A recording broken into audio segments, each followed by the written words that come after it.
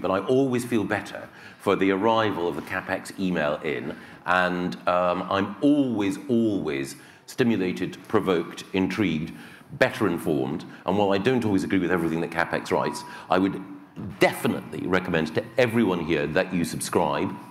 As email digests of opinion go, it's up there with the best. Well, doing my job for me, but your day job, apart from shilling for CapEx, is as Secretary of State for Levelling Up Housing and Communities. And I wanted to start by asking, you are now, I think, the longest-serving member of the Cabinet, and you sort of, by common consent, one of the ones who's had the most impact in his various jobs. I mean, whether you agree with what you've done or not, and there are lots of people on either side in all of the jobs you've done, actually.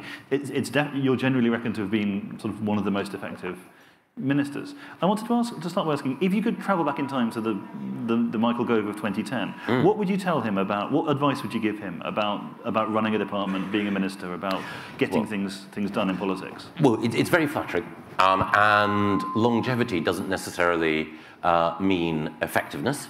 But I have been fortunate to have been there, like Jeremy and Grant, in government in 2010, and then obviously out at certain points. It's difficult to distill lessons that apply universally, because each minister, each team will have a different style. But if I were to distill it into a few points, the first thing is it's always later than you think. So you mustn't muck around. When I was in the Department for Education, we had some time in opposition to consider what it is that we wanted to do, and we came in with a plan. As you say, people might think what we did was terrible, or might think it was wonderful, or something in between. But we did drive change. We're on the wonderful side. Thank you. And then in subsequent departments, I took a little bit of time to work out what I consider to be the most important challenge, informed, of course, by what the Prime Minister of the day had said when I was sent to that department they thought was important. And then it was important to prioritise. Prioritisation is not simply a list, it's also an argument. So it's not enough simply to say, I will do A, B, and C. They have to hang together in an overall story. So again, just to go to education, the critical thing there was I was obsessed with two things. One, making sure that we could end our reverse or our slide down international league tables, so raise the level of ambition in our school system and close the gap between rich and poor. So raising the bar and narrowing the gap. And within that, my argument was that you achieve a greater degree of social justice and opportunity by doing conservative things, by giving parents choice, by insisting on discipline and rigour, and so on. Then subsequently, at Justice, the thing I thought there was, I wasn't there for long, that the single most important thing that you could do was to reform the prison system, because the cost, not just to the lives of others when crime is committed, but the cost to individuals themselves who were caught up in the criminal justice system was indefensible.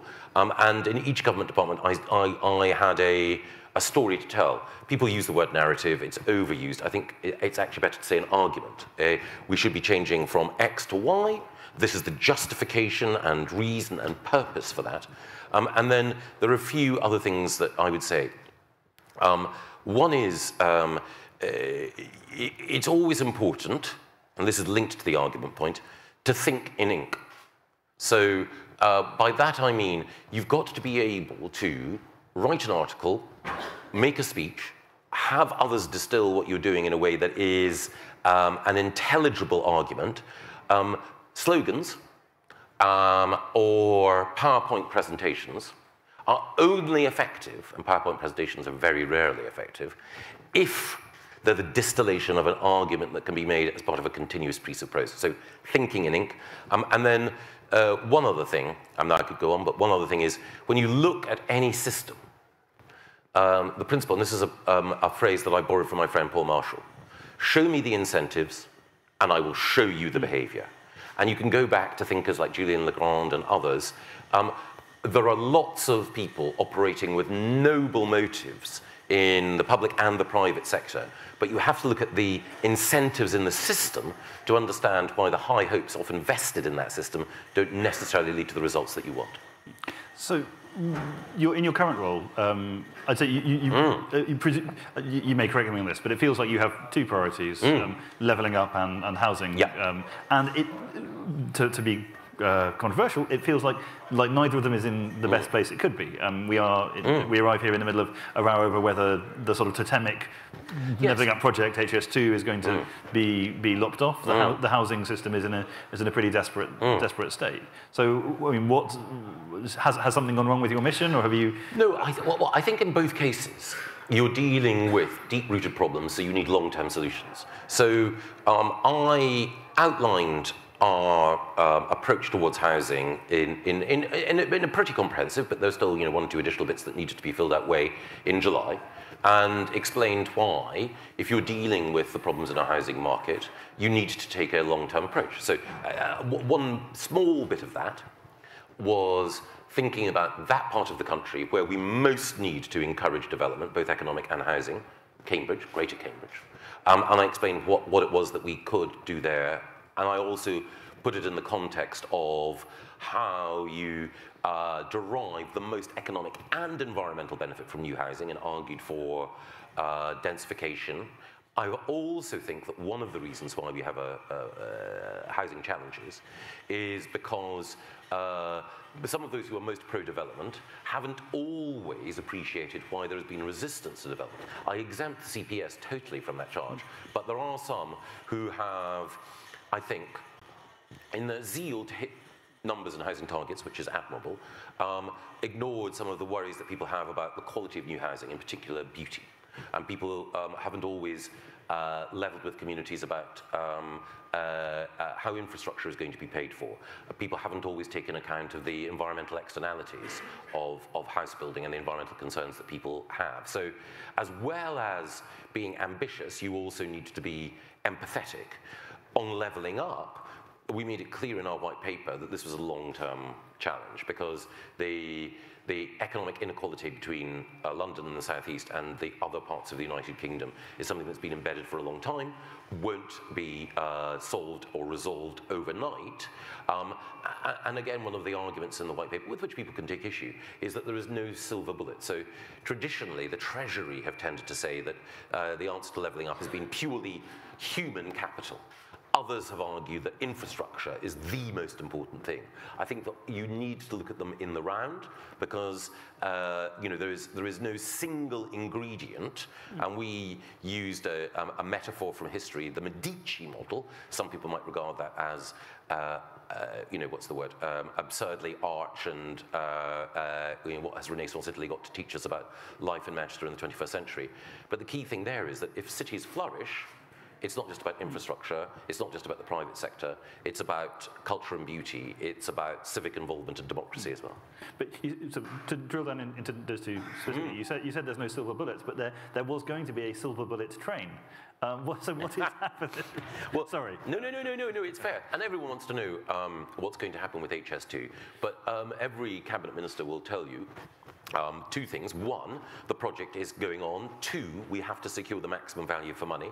And the Prime Minister and the rest of us will say more in due course. Everyone will try to tease out of us more than that. But we, in this conference, will be clear that every transport project has to be scrutinised for value for money.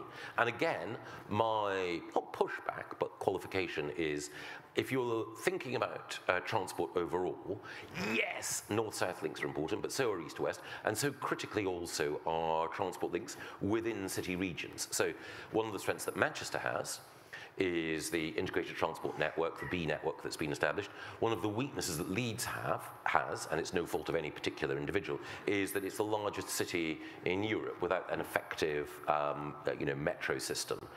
And Leeds has significant advantages, but that's probably the single most important thing you could do to connect all of the different communities and enterprises within Leeds. But as on Cambridge, I suppose the question is, we are going to have an election within a year and a half. So, how much can you realistically do? I mean, are there going to be spades in the ground on those projects? Well, there are already in HS2, and I think the other thing is, there's, of course, an electoral timetable in people's minds, but my hunch, and I could be proven wrong, is if people see that you are taking the right long-term decisions overall, and they might disagree with individual choices that you've made. But if they see that you're taking the right long-term decisions overall, and you're thinking and acting in the national interest, they will trust you with government. And therefore, it's not going to be the case that in the next 12 to 18 months that we're going to see thousands of new homes in Cambridge. Well, actually, we will see hundreds of new homes, but not thousands of new homes in Cambridge itself. But what you will see is the establishment of the infrastructure to do that, the creation of the means to do that, the delivery body, the, if necessary, secondary legislation, and so on. So people will see that serious steps are being taken. So on housing, and apologies if you're not a housing nerd, this might be a bit complicated, but we have in England, certainly, I mean, a plan-led system. The idea is that local councils are meant to say, this is where you can build and this is where you can't build. Yes. That system is essentially broken at this point. Yes. Last year, 14 councils put forward local plans. That I think the estimate from the LPDF is that by 2025, 78% of councils won't have a plan in place, and that's partly because of all the political convulsions around planning policy. People have just not be putting the plans in place. So on top of which you have interest rate rises and a collapse in the market. This is a really serious situation. So what certainty is the government able to offer? I mean, Well, to take your second point first, the only way that you can bring interest rates down, and with it the cost of mortgages and the cost of renting, is by dealing with inflation. I won't weary this audience with the steps that we've taken and the arguments that have been made by the Prime Minister and by Jeremy, with which I agree. That is the single most important thing. And we've had situations in the past when interest rates have risen, and actually they've done more havoc, created more havoc in housing markets than the trouble that we've experienced recently because of that. I can run through why this is a global phenomenon and why other, in particular, but not exclusively English-speaking countries, are facing similar storms. It's a real problem, but we're gripping it. On planning, you're absolutely right. One of our big problems has been that lots of local authorities haven't adopted plans. But there used to be sticks that made them adopt plans. Oh, well, there are. And we've kind of snapped the sticks. No, I don't think so. So the biggest stick is... So your jacket is just... Oh, right, yeah, I don't know. The biggest stick is, and again, forgive me for getting technical. I'm sure everyone in this audience understands planning policy. The biggest stick is the tilted balance. What? So if you are a council leader, let's imagine that you are the chief executive or the leader of Lionshire, and you say, do you know what? Don't want any houses, therefore I won't have a plan. Ha ha! Some of my residents are delighted. Some, in the capital of Lionshire, in Nimby Town, they're delighted no new houses. What happens then is if you don't have a plan, a developer can come along and say, we want to build on that site. You say, no, you can't. As the developer, I say, well, you don't have a plan, therefore, what's called the presumption in favour of sustainable development applies. I'm definitely going to build there. And if your local planning authority says no, the planning inspectorate will overrule it, and I get to build anywhere I want. Now, that's in no one's interests, because it's a protracted process and expensive, but it does mean that houses eventually get built. That stick, if you like, or that avenue, if you prefer, is still there. All that we've done is to say to local authorities, look, we know that in some cases you will want to say specifically that the green belt is protected, and additionally that other areas of environmental or aesthetic value are protected. You can absolutely do that, but what you can't do is use that as a way of evading altogether your responsibility to build homes. So we've told the planning inspectorate and local authorities to take a greater degree of sensitivity towards land of environmental or aesthetic value, but local authorities still have to adopt their plans. And those local authorities that haven't adopted plans will see those consequences. And again, there are politicians of all colours who are pro-development and politicians of all colours who are anti-development. But one of the most striking things is that the local authorities that are and have been most reluctant to adopt plans and most reluctant to speed up planning applications have been the Liberal Democrats. And that's why they had a massive bust-up at their conference, because their NIMBY councillors and their NIMBY candidates and their NIMBY leadership were confronted by their youthful membership who said, no, we want to get building. So would you wear a T-shirt saying "Build more bloody houses" as they all were? No, we don't have one to hand. I should. I wouldn't feel the need to add bloody, but yes, we do. We do definitely need to build more houses. The other thing, though, is, as I mentioned earlier, in that argument, I don't think it's good enough just to hit people over the head with a target, or indeed to use the presumption in favour of sustainable development as a get-out.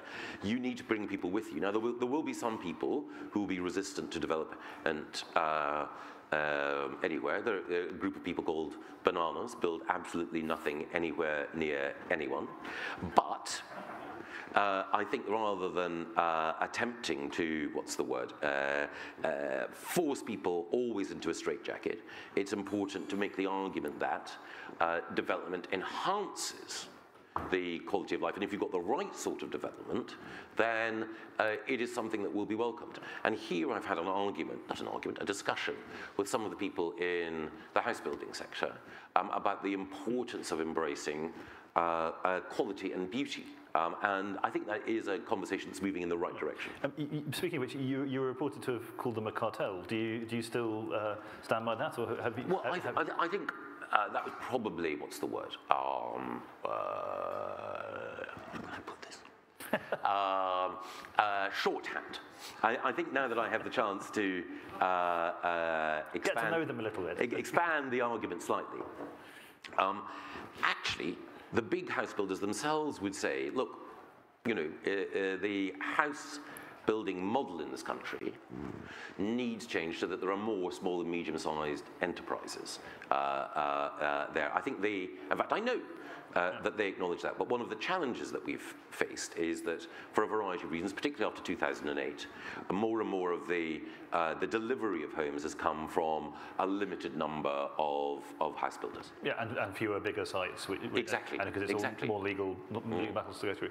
So one area that you've pinpointed as so, if I can, I was there in the audience in your speech in July, and essentially your argument was, rather than building a little bit everywhere, we should build a lot in a few places. Yes. And one of the places you highlighted was London, which obviously you've been banging on about for ages. There is in the area around Old Oak Common, or the sort of the vast stretch between Canary Wharf and the City of London. There are, or indeed out in the east where. Yes. So what can you actually, given that the mayor doesn't seem terribly keen on building houses, what can you actually do to encourage, facilitate, compel that to happen? There are a variety of tools.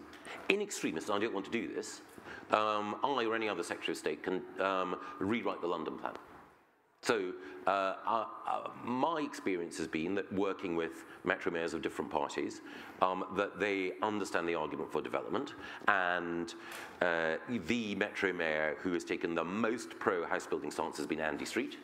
He has over-delivered against the housing targets. And by the way, interestingly, the Tory vote share in the West Midlands stood up by far the best in the local council. Absolutely. There is a direct correlation between Andy's success and Ben Houchen's success in Teesside and the resilience of the Conservative vote in those local elections. Absolutely correct. But in both areas, they have been building houses.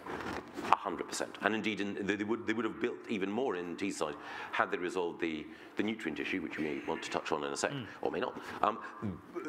The problem has been that the Mayor of London, sometimes I agree with him, often I disagree with him, has been trying to make an argument about social and affordable housing. We certainly need more of that, but he hasn't been able or determined to deliver, and he has the tools to, anything like the number of new homes that London needs. We've been talking to the individual boroughs about that. Some Labour, some Conservative borough leaders are pro-development and want to work with us.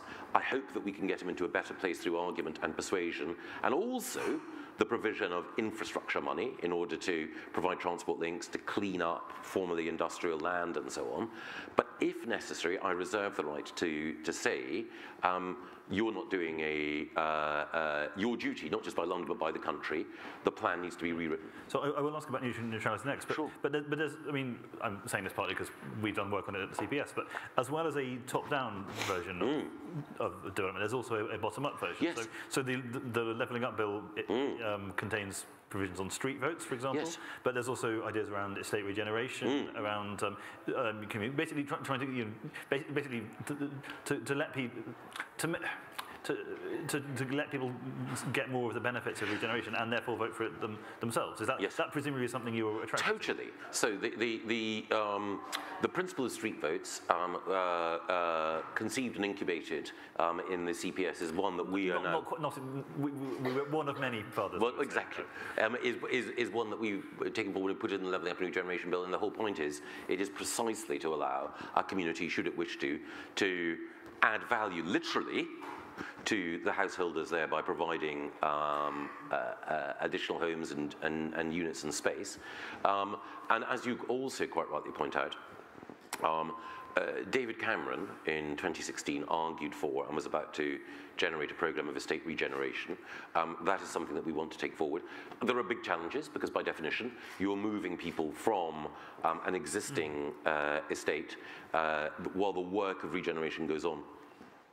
They have to be, people have to be housed, but ultimately it's something that sooner or later is going to have to be done, because one of the problems that we have is that many of the housing estates that were built in the 50s and 60s, while they were built by people who thought of themselves as visionary, were built using materials and in a way that mean that those homes have reached the end of their natural lives. And one of the things that has been most striking in the course of the last few years has been the way in which we have had to focus on the quality of social housing. Normally the argument about social and affordable housing has been about numbers, but increasingly, thanks to campaigners like Kwame Twene, people have been focusing on damp and mold, dilapidation. And the reason why that occurs is because those buildings haven't been maintained effectively, and often because they've been so poorly constructed. So sooner or later, someone's going to have to do it.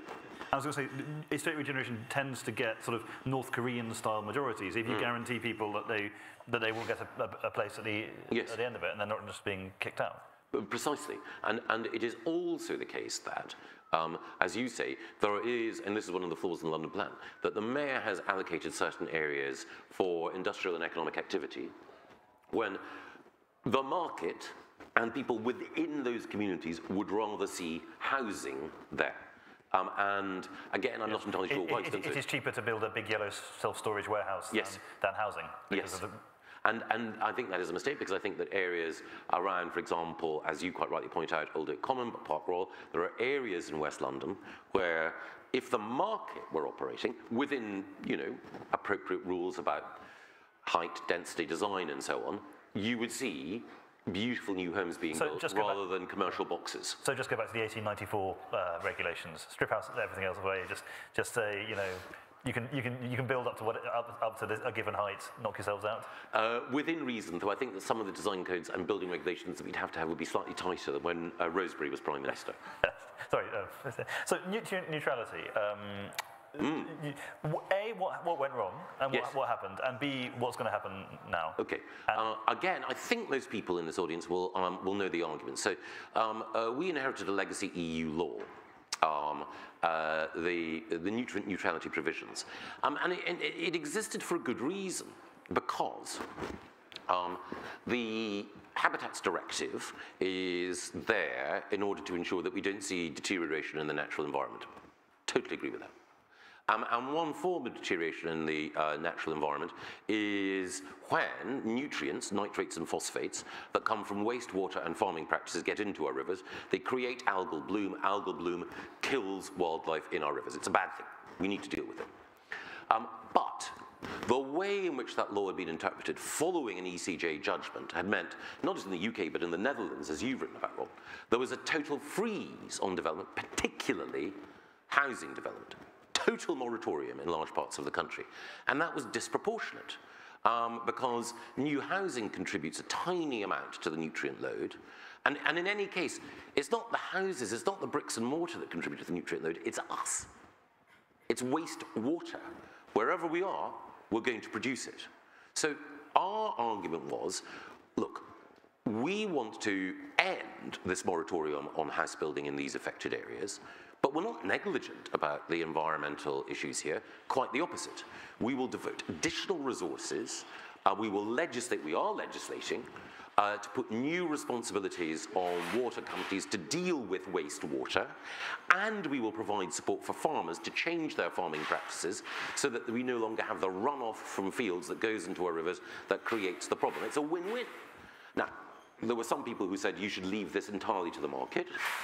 My view was that we can show leadership by having the taxpayer unlock these sites and develop a market alongside it. But all you got instead was headlines about how Tories love pouring sewage into rivers. Yes, of course. And I think there are several reasons for that. My own view is that as you and the CPS have rightly pointed out, the debate about our rivers has been hijacked by campaigners who haven't paid close attention to the facts. Our rivers are cleaner now than they were 13 years ago. We know more about what's happening in our rivers because Richard Benyon, when he was Environment Minister, wanted to be transparent. It is the case that the number of rivers that pass certain EU criteria has fallen because the criteria are much tighter than ever before. But it's been the case that some good-hearted people, but others, with a particular agenda, have run this argument. My view is that you shouldn't be put off, even by good-hearted people who are making an argument with which you disagree. You should make your own, we should make our own argument. And I think the thing is that even though we lost the vote in the House of Lords, we will win because we're going to take the opportunity, the first available opportunity, to bring appropriate legislation, provided the Prime Minister lets me, into the House of Commons in order to deal with this situation. So going back to the point about Sadiq Khan, I wanted to talk about something a bit broader which affects your responsibilities. I mean, you are sort of in control of or in charge of relationships with councils. And I mean, the UK is a very, very centralised country, perhaps a very over-centralised country. And one of the things that you get in the headlines for is saying, I don't like this housing development, can you please stop it? Yeah. After it's gone through all the rules, which gets people a bit annoyed. Or for saying, we will take these powers away from Sadiq Khan, or, I mean, the striking thing about the Towns Fund announcement today, which was very welcome if anyone hasn't seen it, £20 million for lots of houses, lots of investment in buses. But the very striking thing was it said we will let local areas decide how they spend this money themselves, which doesn't seem to be something that Whitehall is very keen on. No, I think it is certainly the case that we are an over-centralised country and that we have to move away from that. And if you were to talk to any of my cabinet colleagues, you would find that one of the regular conversations I have with them is about them stepping back and handing more power and resource back to the front line. But I do take an approach towards local government which is similar to the approach that I took towards schools, which is a greater degree of freedom overall.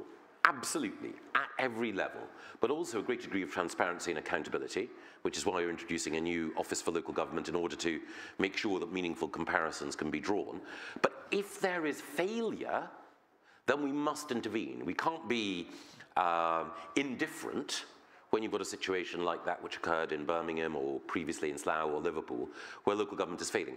On the aesthetic point, I think we've used those powers sparingly, and I think one of the most controversial examples in Kent, we were actually upholding the stated policy of the local authority there. But again, I think there is a particular battle or argument to be had about beauty and housing quality, and I'm more than happy to go into the lists on that. But on the point about councils, are they...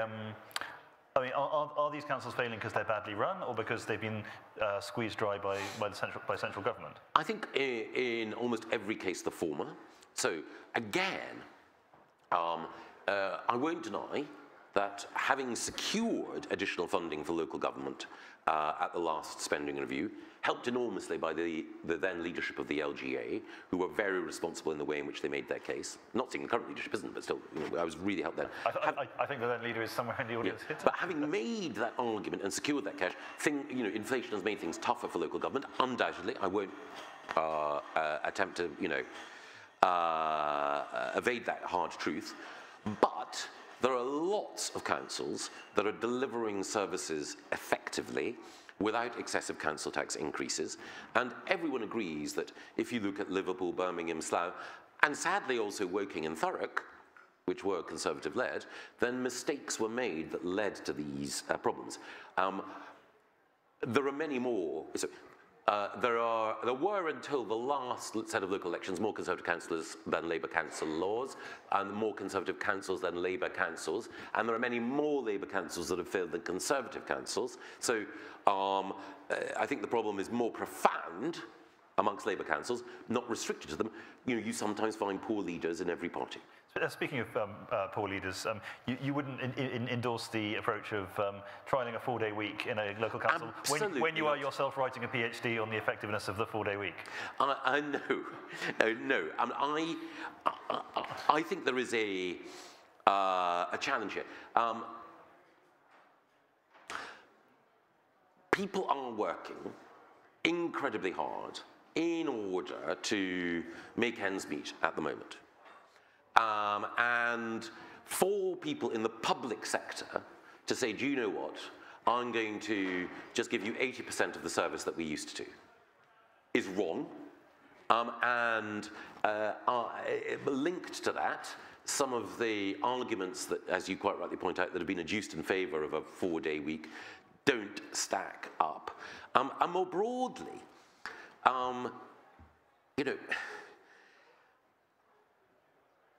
where, are they in Singapore, in South Korea, in Israel, in Texas? Are they saying, do you know what, we should be working less hard, producing less, we should be less energetic, less determined, less on it? Some kind of global race? Well, you could say that. But the thing is that work is ennobling. One of the best things about Labour is its name. You shouldn't say, I'm here to serve the public. Oh, look, is it that time? Bye. That is just not public service. There's a broader thing as well. During the pandemic, entirely understandably, we recognised how one could work flexibly. There was an argument in the immediate aftermath that flexible working increased productivity. We now know that is, not the case. Yeah. And also, it inhibits social mobility to have people not in the workplace. The way in which you recognise endeavour, the way in which you provide mentoring and modelling is by having people in the workplace. So my colleague, when he was in government, Jacob Rees-Mogg, was, gently mocked for his efforts to get people in. Jacob doesn't mind gentle mockery. He was right. Again, it's absolutely critical that we recognise that the principle of service means, of course, people should be rewarded well, and what's the word? People should be valued for it. But that also means showing up. Yes. We did some work on this when Labour came up with their plan, and we pointed out that to make even if you assumed there would be the productivity gains that the advocate said there would, yes, it would mean that the productivity gains would go entirely to the workers, as opposed to resulting in more effective and cheaper and better value public services. Exactly. Yeah. Yes. So we've got half an hour left. I know there's lots of people who want to ask some questions, so but I'll just move on to sort of broader terrain, more broadly, and then in the questions we can get back to housing and all the stuff that really matters. But the situation the party's in is obviously sort of not where it would be, or it could be, or perhaps should be. What do you think? What are the chances of a Conservative victory at the next election, and what needs to happen to deliver that? I'm not very good at predictions.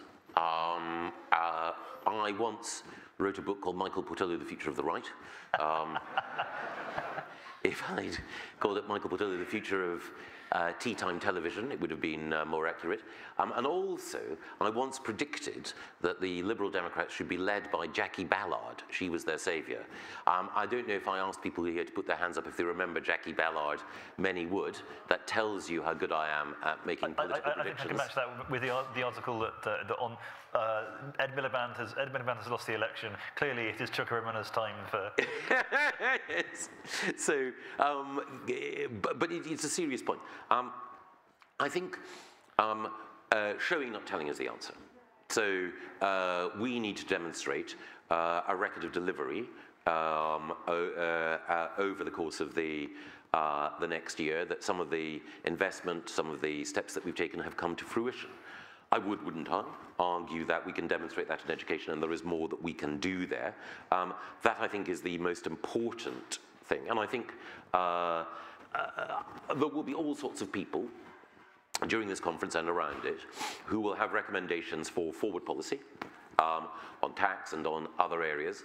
I understand and sympathise with a lot of the arguments being made, but I think that it's my job in my area to concentrate on showing that we have a plan for housing, a plan for levelling up, that it makes sense in its own terms. And as you've done, you can point out some of the areas where we could and should do better, but I hope that people will realise that there is that clear direction of travel. So would you sign a pledge never to raise taxes again? Well, I think the pledge is there for backbenchers. Again, I think the key thing is, for me to sign a pledge would be a bit performative. I'm in the government. Don't judge me on the pledges I sign, judge me on what we deliver. But you can understand, I've been doing this job for about 6 years now, yes. And I think, and on every cabinet minister I've interviewed, every minister I've interviewed, every MP I've interviewed has solemnly declared themselves to be a low-tax conservative, and yet we never get low taxes. No, and there are, well, we did reduce taxes. Early on, we inherited a grim economic situation. It was the case during the coalition years that we were able to lift the tax burden on, particularly on the poorest. We were hit, everyone knows, by the pandemic and Ukraine. Sophisticated people like this audience are, I think, probably really familiar with those arguments. But just because people are familiar with those arguments, just because they've heard them, that doesn't undermine the truth of that. We spent an enormous amount of money during the pandemic in order to keep people in work. We were warned that we would have record high levels of unemployment after the pandemic. We didn't. We were warned that, and indeed economic forecasters predicted that we would come out of the pandemic lagging behind France and Germany. We haven't. Do we want to reduce taxes in due course? Yes. We can only do so once we've tackled inflation. The reason why taxes are the level they are is not because Rishi or any of his predecessors have wanted to move towards a social democratic future. It's because of the reality of the money that we've had to spend, as I say, principally because of the pandemic, and also a reality of the way in which inflation has proved challenging for lots of public services. So, two more questions, and then I'll throw it to the audience. So today, you may not have realised this, but one of my colleagues pointed out that today is actually the anniversary of a picture of you enthusiastically clapping in the audience at the Conservative Party conference, which was, I believe, when a free school had been announced. That you were, and it feels like you mentioned education just then, which is why I'm bringing this up. It feels like this is an area above all. It's an area the Prime Minister is personally passionate about. It's the area the Conservatives actually have a pretty decent track record on. Not least because of your, I know, shocking, but not least because of your the efforts you and, to be fair, the Labour government before made in this area. And yes, it feels the energy's gone out of it, the steam has gone out of it. We are still in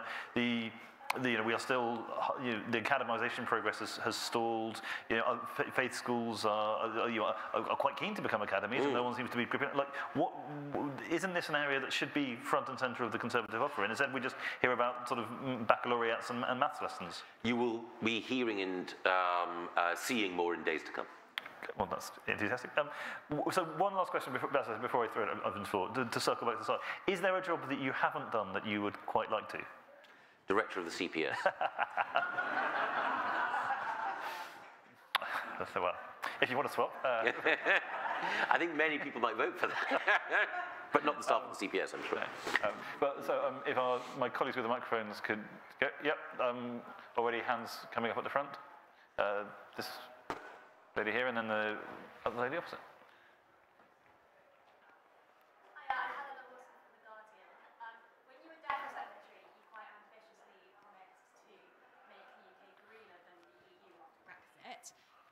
According to the Office for Environmental Protection and others, this hasn't happened, and actually some of your policies have been of aggression. And it's also been found that we have diversion issues such as chemicals and pesticides. So do you think we are being ambitiously green after Brexit, or was that, have you not met that goal? I think we are. So let me take one area, and I can say more about others. we took the decision after we left the European Union to change the way in which we supported farmers, to move away, as you know, from payments based on the size of their landholding to payments which were related to the environmental benefits that they generated. We were the first country in the world to do that.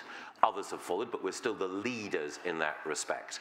I don't think there's anyone who is a concerned environmentalist who would say we want to go back to the old common agricultural policy, land-based payments, where dukes take millions from the taxpayer simply because of what their ancestors acquired, rather than people who are genuinely contributing to making sure that we have the hedgerows, the meadows, and the other investments that we require to bring back nature.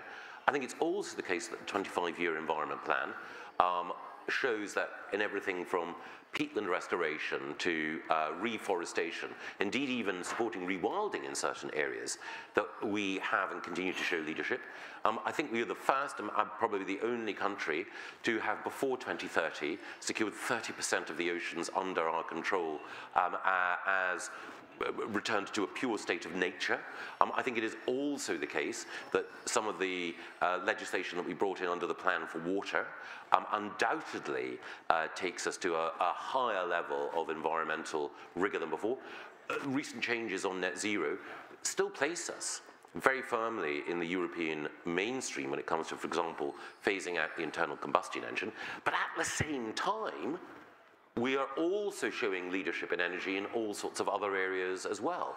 World leaders in offshore wind, and also in the broader investment that Rishi and Michelle and Claire announced last week in developing many of those technologies. So I think in the debate on the environment, it's important to look at all of these areas and to recognize that while the argument about the Habitats Directive and nutrient neutrality is important, and there are good people on either side, it's only when you pull the focus out and look at things in the round, you recognize the changes that we've made. And as I say, many of these changes wouldn't have been possible inside the European Union, particularly the changes to farm payments.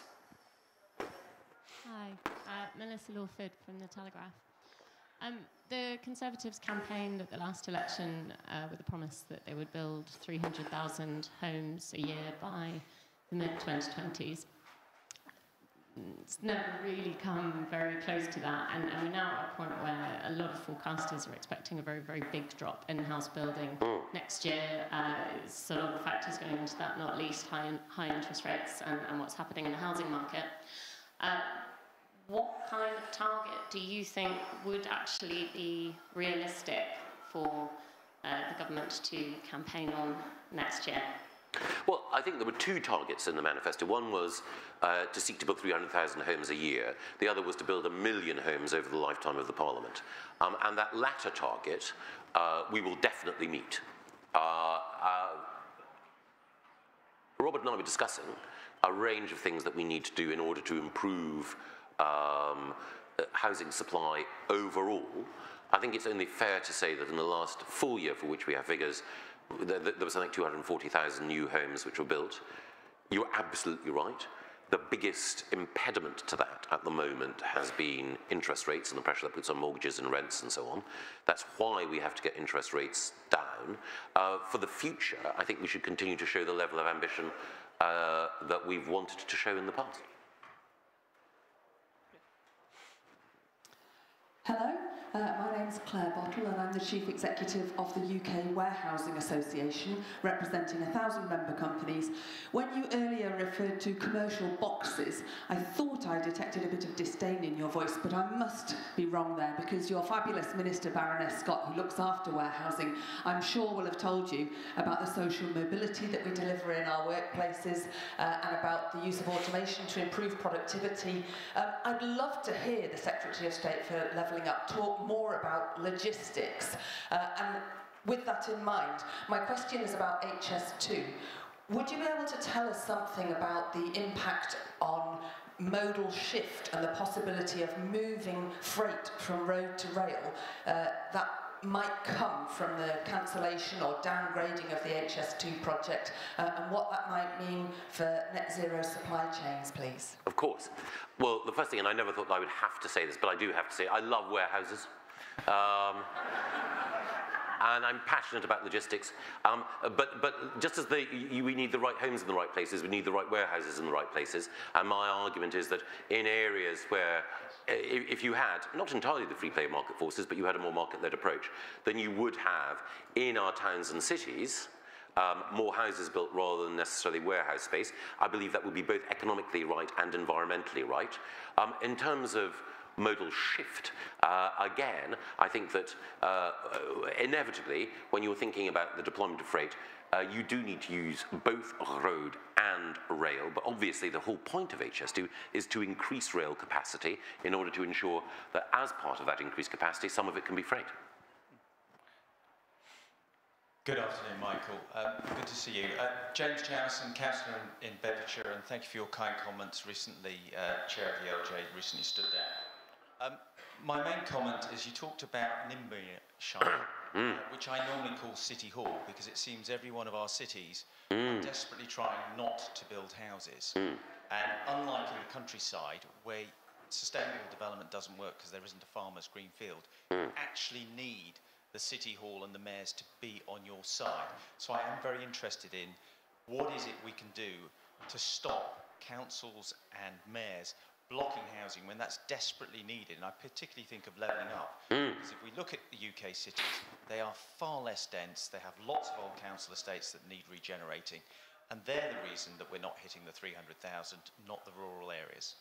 Yes, I think you're right, and I think that, again, there's no single argument, James. You're absolutely right, however, there are several things that we need to do. The first thing is that central government does have a role to play in providing brownfield and infrastructure funding in order to help to remediate the land, in order to make it commercially viable to develop that housing. We have to recognise there is a higher cost. We're also changing the way that developers pay for infrastructure in order to further incentivise brownfield development rather than greenfield development. But I think also we need to point to the successes of, I mentioned Andy Street conspicuously earlier, Ben Hatchen, also in mayors who have been keen to see housing development because of the additional benefits that it brings. And in the conversations that we'll be continuing to have with civic leaders in cities, we'll be looking at more and more of the incentives that we can use in order to make sure that they take advantage of these opportunities. But as I say, if it's a really strategic and important city like London, we reserve the right, if the mayor is not doing the right thing, to step in. Not to usurp their authority in every area, but because sometimes there are reasons of overriding importance why we need to take a strategic view. Thank you, Mike. William Atkinson, Assistant Editor at Colvile and CapEx contributor whenever Alice lets me. You said right at the start that one of your sort of philosophies of governance is to think in ink. Oh, yes, sorry. Sorry, I was sort of trying to perch the answer. So yes, you said the importance of thinking in ink. Which speech that you've given in or out of government are you most proud of, and do you think is perhaps the best reflection of your thinking? Oh gosh, I don't know, but there's one speech which I think I gave to the Social Market Foundation in which I explained why Jade Goody was my inspiration for education reform. And just to expand on it, one of the arguments that's sometimes made about education is, culture of low expectations, and parents can't be really trusted with choice, The point I made is that Jade Goody, sadly deceased, became for a brief period an icon of ignorance. She was on Big Brother. She, didn't know where East Anglia was, all the rest of it. It's rather cruel form of television, Big Brother. Anyway, to Jade Goody's enormous credit, she demonstrated that she could use celebrity in order to, fashion a better life for herself. What did she do with her money? What was the first thing she chose to do? To send her children to independent schools. Now, she shouldn't have had to do that because the state schools should have been good enough. But the whole point was she wanted the very, very best education for her children. And one of the points that I was trying to make is not only was she prepared to use her own money to do so, but she knew the type of education that was best. Not private, but education that was academically rigorous. Education where the subjects that were being taught would give her sons the chance to, if they wanted to go to the best universities. And one of the things that has most irritated me is the way in which people, broadly but not exclusively on the left, have said, oh, we need, you know, what kids need at school is, you know, more creativity, you know, teamwork. If you want to find a fact, you can find it anywhere in the internet and all the rest of it. Really? Okay. Show me what those who really have money and influence do. Do they send their kids to, you know, essentially a teen creche, or do they send them to highly academic institutions with competitive team sports and these sorts of extracurricular activity which involve, for example, at Bradfield, putting on a play in ancient Greek or in Latin rather than anything else? No, the key thing is that their revealed preference is for the sort of route that gives people choices later. And again, you know, this whole argument about rote learning and, you know, opposition to it. A, there isn't any rote learning in our schools. But B, if you want to be truly creative as a musician, you don't just turn up, pick up an instrument and freestyle. You will have learned and practiced beforehand before you then become truly creative. So creativity comes from mastery of knowledge and skills in a particular domain.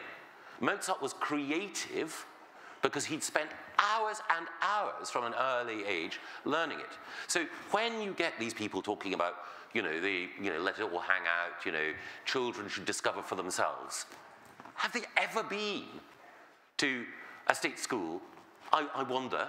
And you know, it's absolutely critical that we need to say that imposing that vision of education on children from poorer backgrounds holds them back and blunts their opportunities.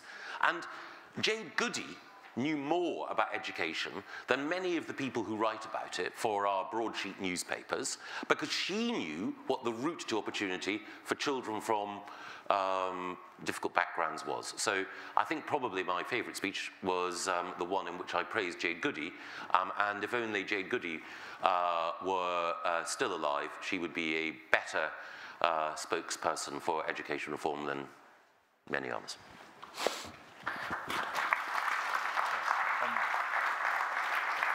It would be cruel of me to point out that Keir Starmer's education policy is being written by someone who believes all the stuff that Michael was just caricaturing, and his school was recently rated requires improvement. Can we take a question from the back, as we've been one up in the front. Good afternoon. My name is Eric Costadino from Independent Age. We're an age charity focused on those old people in financial hardship. So a key cohort of those people are older renters. So quite a simple question is, what's the cause of the delays to the Renters Reform Bill, and when should it be brought back to Parliament? It should have its second reading in the autumn.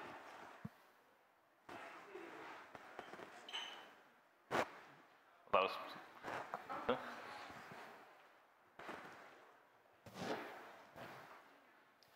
Hi, Michael. Are you embarrassed, like me, of the NIMBY MPs in the party, such as MPs down in Greater London that try and block, 3,000 flats that are quite a suitable development? What would you say to them, and are you also embarrassed of them? No, I'm not. I think that, again, I mentioned earlier that you need to understand why resistance to development occurs and to meet people where they are and try to make it clear that there are and will be legitimate concerns about the quality of what's built or about the infrastructure that goes alongside it.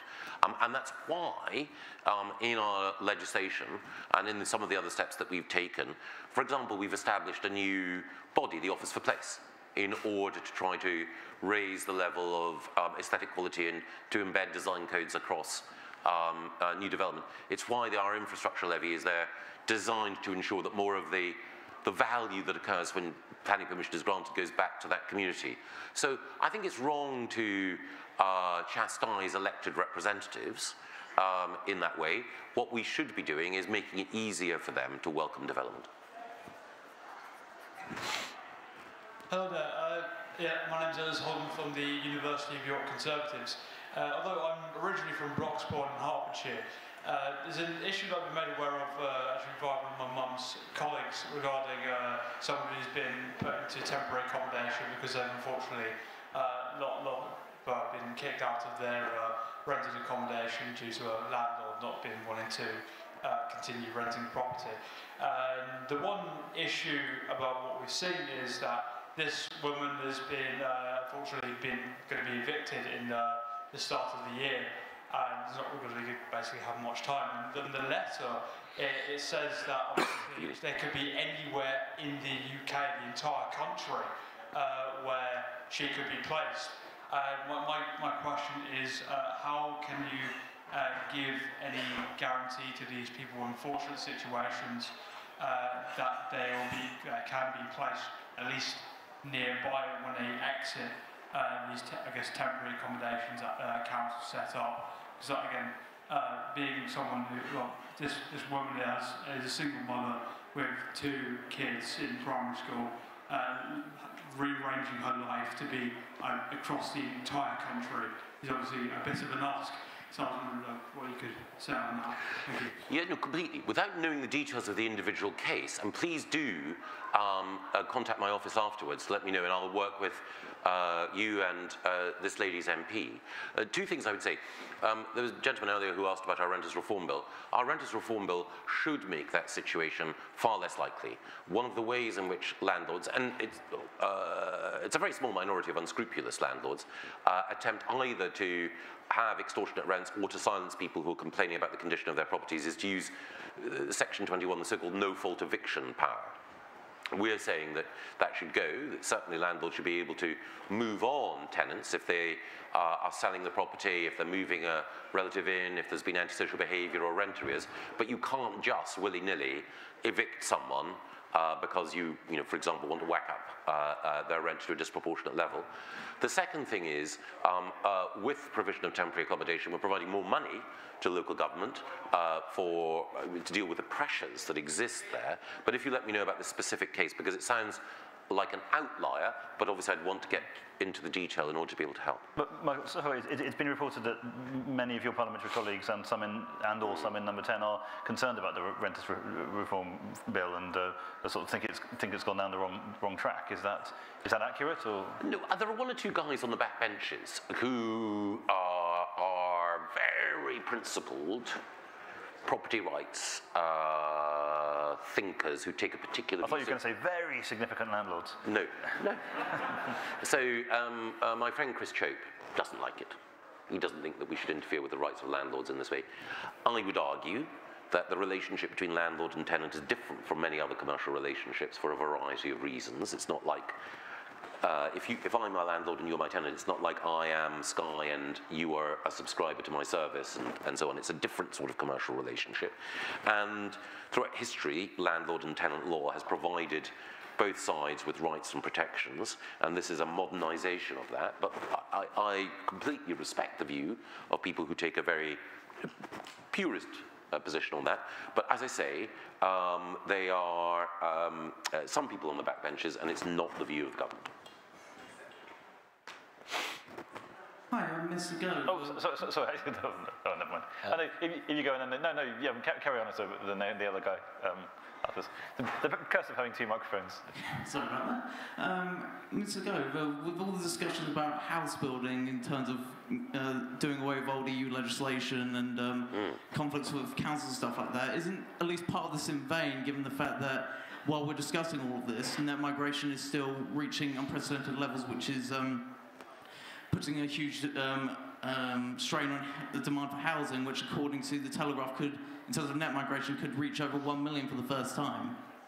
Well, I don't think it will reach a million in any given year. I think that if you look at the most recent year for which we have figures, one of the reasons why the figures were so high is because of the people whom we welcome from Ukraine, Hong Kong, and Afghanistan.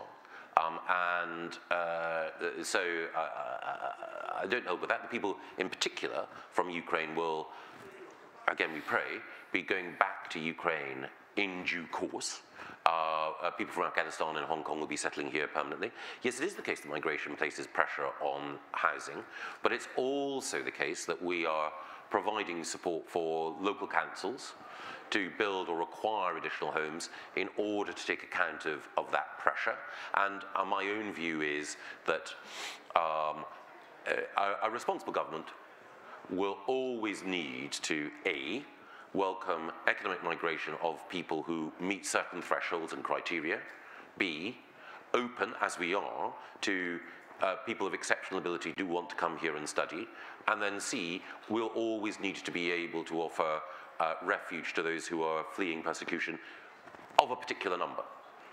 And our capacity to do all of those three depends on people being confident that we can control migration overall, particularly illegal migration. I actually think that is not just where the majority of the British public are.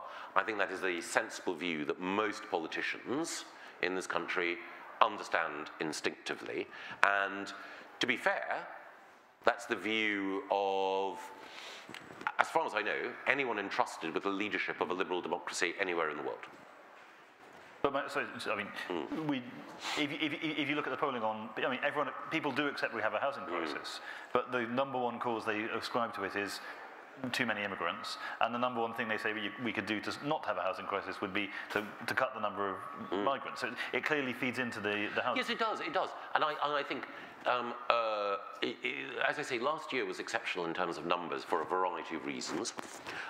We do need to demonstrate, and Suella has, by, for example, taking some steps to limit the way in which dependents of people who've come in here to study or ostensibly to study can come here. It's about striking a balance, and striking that balance means bringing those numbers down to a controllable level, but having a conversation with the country about where those numbers might rest. And you know, one of the things that I find odd is that people criticise the efforts that Suella and before her Priti and before her Theresa undertook in order to manage migration into this country and to deal with illegal migration. So I might disagree with individual policies at any given point. That's fair enough. But what is the alternative view? So for people who are very critical of Suella, do they believe that migration into this country should be higher? Significantly higher? When Yvette Cooper, good debater, makes her points, she never says you're being too restrictionist in terms of numbers. We want many more people to come here. She'll argue about the efficacy of the means by which Suella and others are dealing with the small boats crisis. But I think that some of the, criticism that's deployed towards anyone who has responsibility for policing our borders is it comes from a place of not being honest about the difficulties and the trade-offs. So we're out of time, but I did cut that guy off before, so just very, very quickly. And Very quick question. Ben Beadle, Chief Executive of the National Residential Landlords Association. I don't think we're purists, I think we're pragmatists. So maybe, do you believe that a thriving private rented sector where landlords have the confidence to provide decent homes is important for the future of housing provision? Yes, and the point that I would make then is that, to be fair, the National Residential Landlords Association and other representative bodies have always argued for a balanced market in which there is appropriate protection for tenants, and actually, the overwhelming majority of landlords want a relationship with their tenants where the tenants stay. Easily the best thing is to have a long-term relationship with someone who pays the rent, looks after the property, and where there are, those ties. Obviously, within the rental market, you need to take account of movement, particularly amongst students and so on. One of the things, again, the NRLA has helpfully pointed out to us is that if we want to keep rents reasonable, we have to take a staged approach towards the energy improvement that we both want to see. My point was simply that there are some guys in my party who are free market purists who would prefer even less regulation than you and I would. That's fair enough. It's a good philosophical point of view. It's important to have people like that in a party because sometimes they can remind you of principles that you need to pay heed to. On this occasion, I respectfully disagree with them. But yeah, absolutely. You know, you can't have an effective housing market or provision of the homes that we need without having a variety of different types of tenure. A route to home ownership, a private rented sector that facilitates labour mobility, among other things, and socially rented homes in order to help people who are, for whatever reason, eligible for and deserving of that level of support. So, you know, you need all different elements within the mix. Well, Michael's already done one part of my job here, which is to urge you all to sign up for the CapEx newsletter. But the other part is to say, please follow the CPS and CapEx on every single form of social media going. Please come back to our area for an exciting program of events throughout the conference. Next up is me and various others talking about whether the centre-right can survive both in the UK and more broadly. Michael will be on the main stage tomorrow, I think, for Tuesday. yes. I think. But the main thing I need to do is thank you so much to Michael Gove.